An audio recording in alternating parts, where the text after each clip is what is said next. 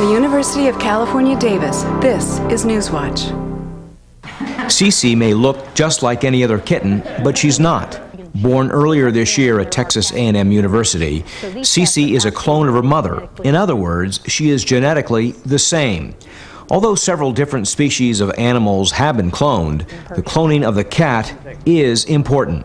I work on inherited diseases in cats, and I work on those for two reasons. One, I'd like to cure cats and rid the cats of these terrible inherited diseases, but also that information can be used by human geneticists too to help cure the same type of disease in humans. Her genetics lab on the UC Davis campus focuses on the gene mapping of cats. Having the ability now to genetically create identical cats means lions can have consistent research results without having to worry about genetic variables.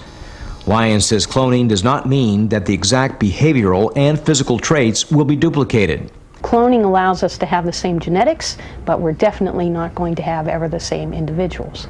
Cece doesn't much look like the cat she was born from. We can see that there's no orange pattern on Cece, so that's very interesting for us, that why is Cece not expressing any orange, which she should, but that also clearly shows that some of the developmental coat colors are not going to show through with a clone. A range of research efforts at the veterinary school are directed at finding cures for feline blindness, kidney diseases, and cancers.